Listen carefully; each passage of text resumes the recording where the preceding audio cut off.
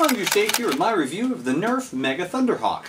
This is a blaster, of course, from Nerf's Mega line that features a bolt-action priming style and is fed by a harmonica-style clip which feeds from side to side.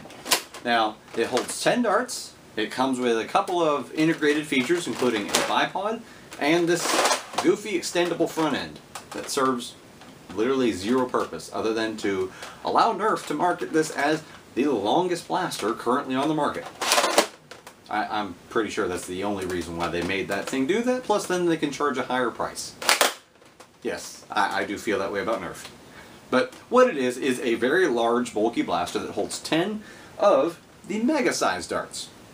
And I'm going to have a already uploaded video of this compared to the Nerf Mega Centurion up and behind me on the wall there, where I do a range test. So if you want to see performance of this, firing both Nerf's standard whistling type darts as well as the aftermarket darts here that I'm holding, I'll have that video already up, and I'll put a link in the description or in the card above. Check out for that. Now, what this is of course then again a mega firing blaster. It retails for about $40. You can find it now for around $30, $35 if you look carefully. But retailing for that makes it one of the more expensive blasters. And it was intended to take the place from here. It was meant to take the place of that Centurion. That's why it's definitely something I'll be comparing in this review multiple times. Now, what it is a large blaster with a high price tag and some flaws. Yes, this review I'm going to go straight into, unfortunately, the negative part of the blaster because there's not a lot on the side of positives. Actually, I found very few positives. I've been using this for months now in order to see if what I have experienced is isolated or if it's going to continuously happen to somebody. Now, at least in my example, I have had a number of misfires, jams, and feed problems from the clip. I've also had some issues with this whole section here just popping out at the wrong time, getting in the way, darts hitting it. Even though it's huge and it should be out of the way, part of it is that sometimes this clip, which it's a large clip, there's some weight to it. It's plastic, yes, but when you load this thing full of 10 darts, which of course you just take those darts, place them in, they do actually have a good contact point to the clip. I've shown this in some videos where the darts will fall way down in. This one actually has a very good contact point. It contacts the dart at least about a full inch. So there is a pretty good air seal there. But once this thing's loaded up with darts, there's some weight there.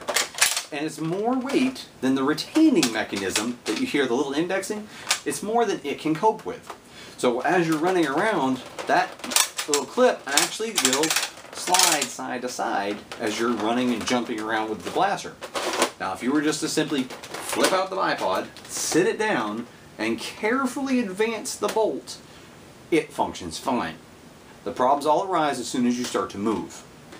And only thing I can think is that Nerf didn't take into account that, I don't care if you're a kid or adult, whatever, I don't care if you're playing serious Nerf at an event or if you're just playing in the backyard with your family. Who sits still? Who just sits there and takes pot shots at everyone? Most everybody eventually grabs the blaster, gets up, and chases somebody down. And I've got a husband versus wife Nerf war coming up, a video of that, where this blaster was my downfall. Going up against my wife, who had just the pump action Nerf Roto Fury, she was able to take advantage of multiple misfires, jams, and just flopped out darts that just barely fell out of the barrel because this thing has so many problems as soon as you try to play a run and gun style, which is how I play. I don't care if it's just me and her playing or if I'm actually going to an event and playing against other adults elsewhere in a more competitive scene. This thing cannot do that very well. And that's something that I don't care if you're a fan of Nerf like me or if you're just a parent trying to buy something for your kid that you want to see. Will it have problems? Will my kid complain about that? Or me as an adult, will I have some issues and regret my purchase? I have a big feeling that a lot of people who have either bought this or are going to buy it will have regrets.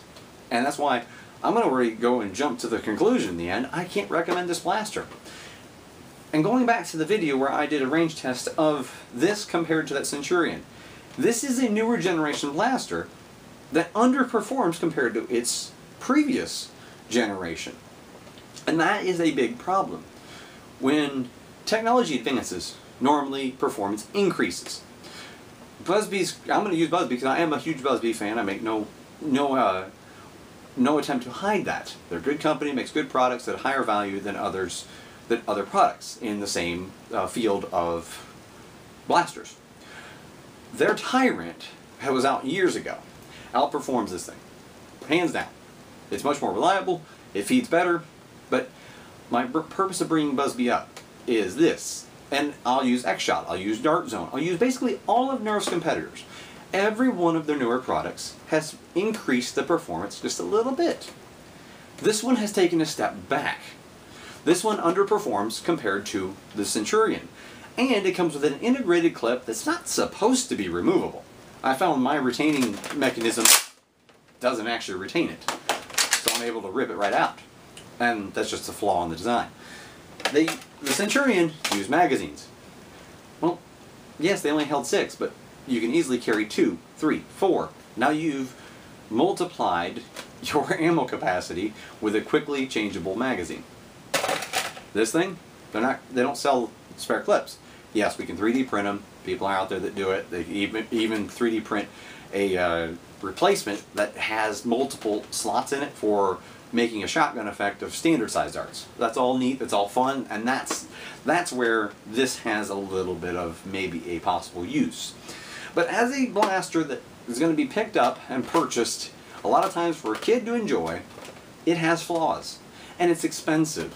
At around about a $40 retail price, you're looking at something that kid runs around, that clip goes in the middle, he's going to go trying to fire it, and I will replicate it here. It'll jump into the middle, and then all of a sudden, that dart just fired off to the left 3 feet of where I aimed, and I just aimed at a leather chair that's 10 feet in front of me, and it missed the chair. So, that's a problem. And that happened a lot in my testing. And then again, sometimes it wouldn't even fire the dart properly, and it would hit against this housing. Again, that's a problem. And while running, this whole big thing would fall over and come open, and all of a sudden I'd end up kicking it or hitting it. And a couple times when I was running around with this thing and that happened, I actually kicked it and kicked the blaster right out of my hand. That's a problem. Those are all things. This should have had a locking mechanism. You know, if they're going to charge $40 for a blaster like this should have had like a pin-type locking mechanism to where if I don't want it to open, it doesn't come open. It doesn't just flop open whenever it feels like it. And the clip doesn't slide around side to side. Those are all inherent engineering issues. And included in the bipod, it works fine. Until, again, you stick this humongous front housing out. Now you try to set it on something. If you were to leave this sitting there, it falls forward. Because of the weight, the weight's all in front of that bipod. Even with the blaster mechanism being back here, this is heavier. So running around with that would be heavy for a kid. Running around with that would be heavy for a smaller adult. Running around like that looks completely goofy. And not in the good way. I like silly, fun, goofy things. We're adults playing with toys. And, yeah. But this is not goofy in a good way. It's almost tacky. And I do honestly believe that they just threw that on there so they can say it's the biggest blaster on the market. Or longest blaster. And with all the flaws, the reduced performance, the actual function issues, it's much like the Zombie Strike Rip Chain that I tested out a couple of, and both examples had mechanical issues that were inherently flawed from the factory. This thing has problems that, yes, they can be fixed with modding, but you shouldn't have to. You should be able to open a blaster out of the package, hand it off to somebody. If it's an adult buying it as a gift for their kid, they should be able to say, here's something to have fun with. It's not going to be frustrating for whoever they give it to. Or if they're using it for themselves, you shouldn't have a frustrating experience where you have to tinker with something to make it work properly. If you want to tinker with it to make it work better, fine. That's the whole point of the tinkering and the modding that we do in the Nerf community, is to make something better. Not to make something work the way it was supposed to from the factory. We pay our money to have a functional product. This has functional issues, much like those Zombie Strike Rip Chains that I looked at months ago. And that's where the problem comes, and that's why I cannot recommend this blaster unless you know what you're getting into and you want this blaster because you want to tinker with the clip. That's literally the only reason to buy it. Is you want to open it up, you want to gut it, you want to maybe make changeable clips to switch it out to a shotgun effect. There are people on YouTube that have done that. Make Test Battle did that, and it looks really, I believe that's who did it. Search it up. Let's search up the Thunderhawk shotgun mods on YouTube, and you'll probably find that for yourself. And I've seen where people have 3D printed the replacement clips that even fired other ammo types instead of just shotgunning it. But there are things you can do with it, but that's in the modding realm of things. That's not in the I want to purchase a toy for my kid realm, or I want to grab this off the shelf for myself and I just want to have fun. I don't want to have to tinker. This doesn't allow you to do that. It has flaws, it has failures, and it is expensive.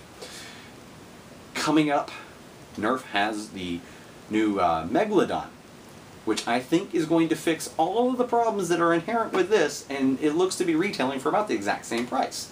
And already out on the market was the Twin Shock, which is a pump-action shotgun style.